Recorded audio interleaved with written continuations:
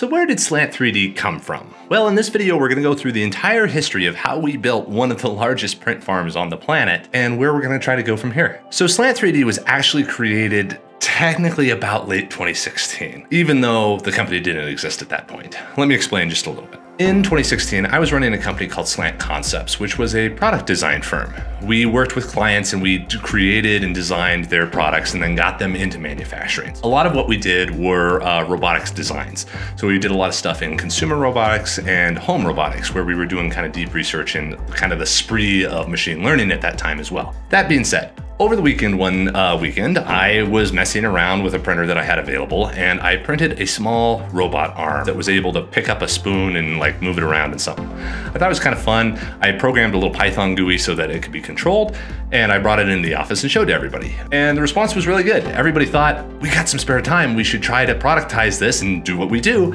and see if we can bring this thing to market. I was not interested in that idea. I had done it for fun. I did not want to 3D print these things, and I did not want to go through the challenge of getting molds for this thing, because I was like, it's a STEM product, it's a niche product, it's not going to be very big.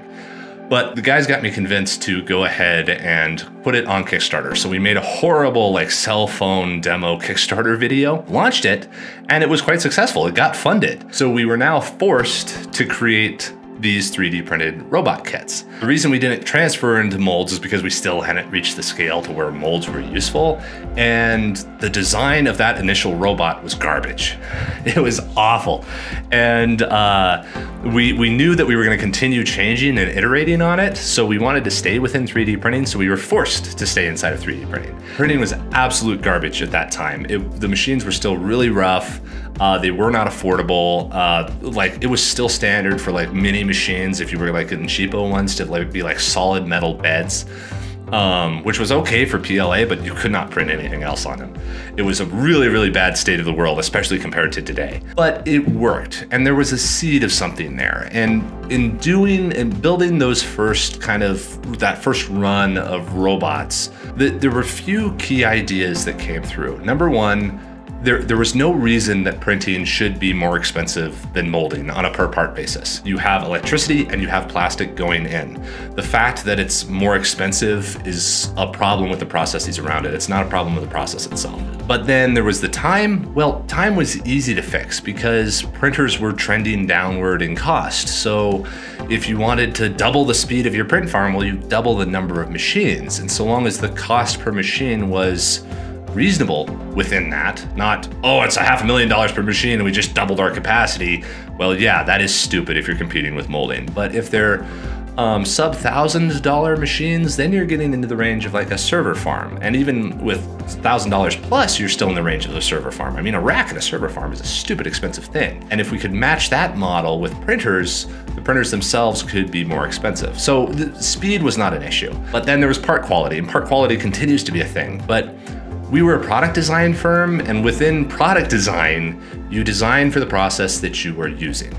And no process is inferior. There's no such thing as an inferior manufacturing process. There are just different manufacturing processes. But if you design a 3D printed part to be 3D printed, it's much better than if you try to 3D print an injection molded part, where it will be an inferior result. We have lots of videos about this on the channel. I encourage you to go take a look at those, because we break down all of these topics in a lot more depth. But anyhow, those kind of 3 core ideas and solutions came to us, and we recognized them inside of that original print farm. So we kept pushing on it. The LittleBots were a successful product line, so they were able to cash flow the continued development of like the print farm idea, which was a big advantage because we didn't have to build a print farm and hope somebody would use it.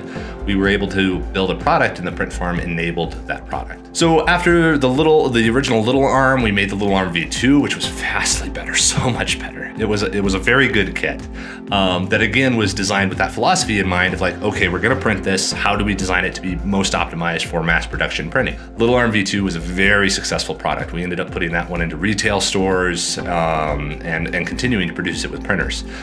We did another Kickstarter for it. We launched all of the LittleBots with Kickstarter. Over the next couple of years, we did, I think 10 total robot kits were launched. And we had a couple more in the can that we were gonna release, but then COVID hit and it screwed the whole thing up. But about 2018, the print farm had grown to such a size that we were starting to have excess capacity because demand for the robots would ebb and flow with like Christmas and that kind of stuff, and when large orders would come through. So we had this excess capacity that we wanted to use. So we released the Slant 3D website, which allowed other people to have products quoted by us, and we would produce them for them, because why not? We were actually pretty good at it at that point, from having produced our own products. The chef had been eating their own cooking for quite a while. And at that time, I've been transferred from somebody who absolutely hated 3D printing to kind of the true believer, because it was so clear that there was an engineering roadmap to making it better. But we released that and we had great response. Many of our first clients were very successful. There were guys like the Haddington Dynamics guys who were building high precision robot arms, had us 3D print the carbon fiber parts for them. And then they ended up exiting, I think, for $26 million a couple of years later. Very successful client there. And then a lot of other projects started coming through as folks realized that 3D printing was now able to hit scale and be affordable. At that time, we were more cost effective than molding up to about 10,000 pieces. And we were about 2017, I believe we crossed 100 printers or so. We stopped keeping track of the number of machines pretty early on because it's not a useful metric. You look at the utilization as a whole and then like production output of machines, but like total number of machines is not useful because it doesn't really mean anything in the context of what you're making. So 2017 came around, late 2018, the team at Slant Concepts, we kind of finished most of our projects there. And the original founding team at Slant Concepts, we kind of done all the stuff that we had wanted to do there. A lot of engineers have to go through and do the product consultancy thing because it's a really good way to work on cool stuff. But we were moving in different directions. So in 2019, Slant 3D was spun off and I became the CEO over here, and the guys ran with some of the other projects at Slant Concepts, and we basically shut down that company. LittleBots continued on as an independent business, just operating until about 2020, where we shut it down because supply chain was just a monster. It was impossible to get good servos. And the LittleBots at that time were really optimized around a very specific and very well-controlled Metal Gear servo, so it fell out, which is one of the joys of manufacturing, is that you have all of these suppliers and all this variation within supply. We'd have an issue where, so it's kind of a sidebar here, but with the LittleBots projects, they were made around these specific servos. The manufacturer would change the mold of the casings of the servos, and the tolerances on them would change by like 1/4 millimeter. But since the little arms were all designed to be very product minimalist, because you're able to do that with printing, they had very few screws in them and that kind of stuff. So a lot of stuff was press fit.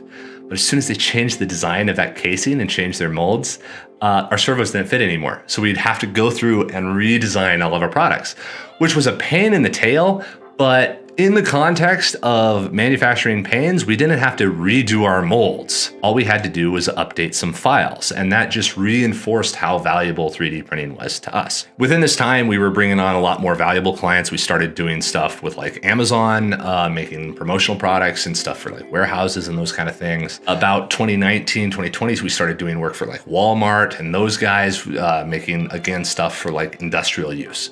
Because industrial use is a really good application for 3D printing, because it's a functional part, doesn't do the job. And the idea of the layer lines problem doesn't exist there because a bracket doesn't matter. In 2020, we passed the 100,000 unit threshold. And the 100,000 unit threshold was a big milestone. Not only was it a nice number of zeros, but that is a quantity that very few real products ever actually reach. So if we could meet and exceed that, then we were a legitimate manufacturing process for mass production. We've mentioned before that like Toyota considers 25,000 units to be mass production.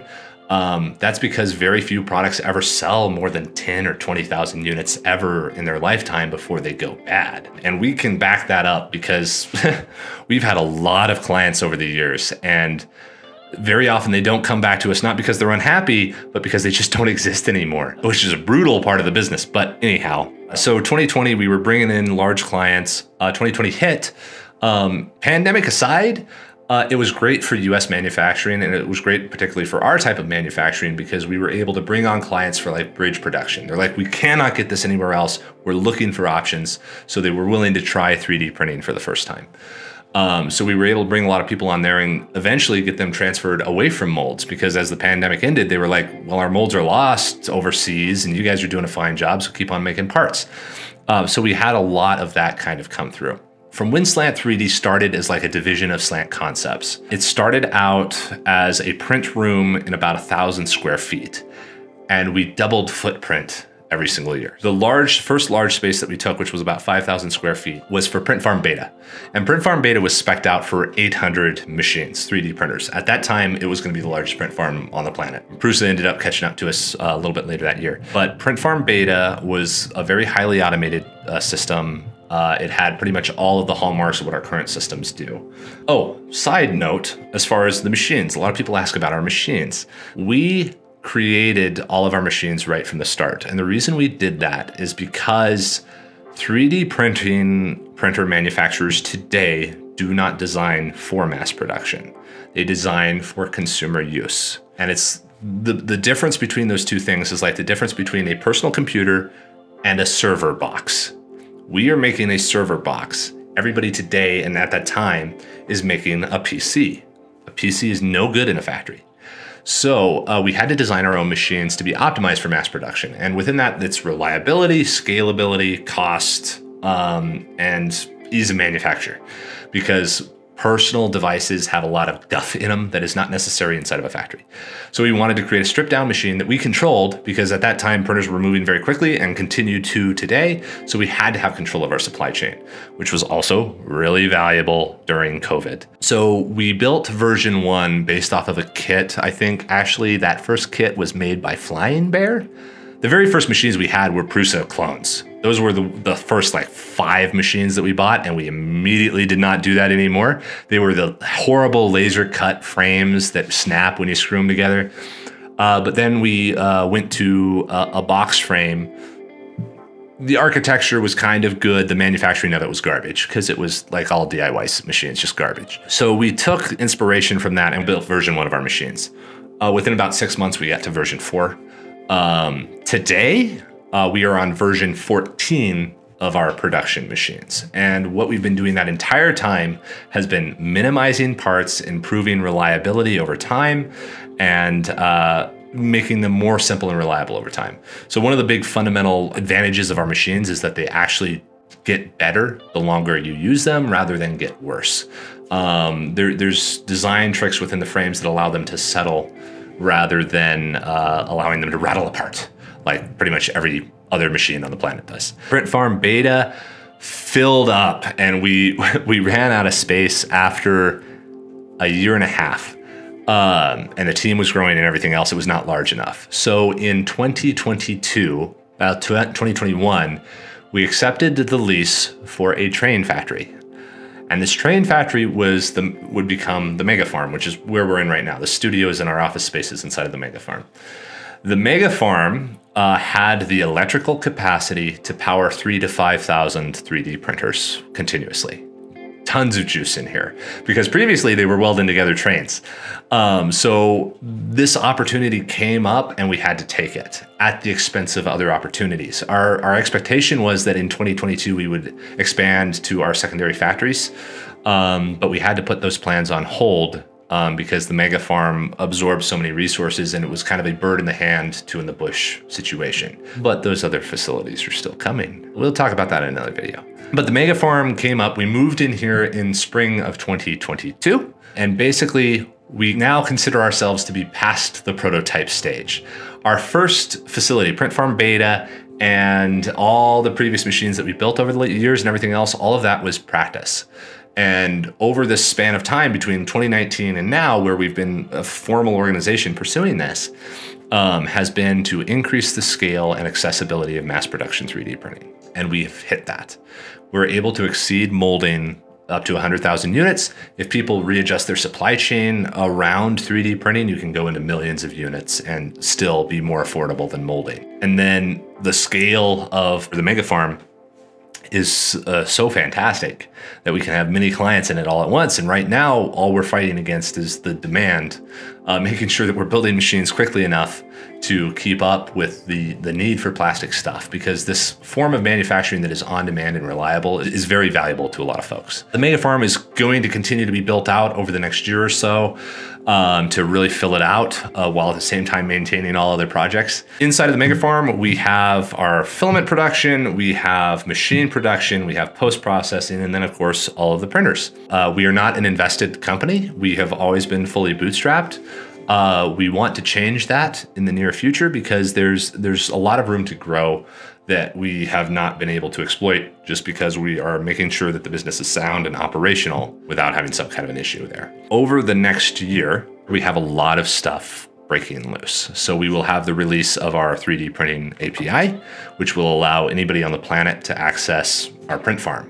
Basically, if you have a Shopify store, you'll be able to plug into the API and get access to our printers. On top of that API, there will be a number of integrations to hopefully, again, make it very accessible. We have our filament production because we're able to do some really interesting stuff with that business model because we use all the filament inside of our facilities. And the float of that, we can kind of spin off to other print farms to hopefully help other people grow and get the scale that is needed to continue growing printing as an option. But yes, the software is coming out. Filament is coming out. Those are things that are coming along here. There's a few other things in the can coming out this year. But a lot of what we do anymore is working towards, okay, we've hit mass production. We are able to hit huge scale, which is hard to do, but it's not that hard to do. The really hard thing to do is to make one part out of the blue for the same cost as those 100,000. Can we make one part for 25 or 50 cents? And we'll talk about this more into the future, and we'll expand on more of these plans coming down the line, but we want to allow you to print anything on demand out of the blue. So that's the history of Slant 3D up to date. Please stick around and we'll keep you updated on the things we've got coming down the pike over the next couple of years. And please subscribe to the channel for new information about how to get a product manufactured with mass production 3D printing. Have a great day, everybody.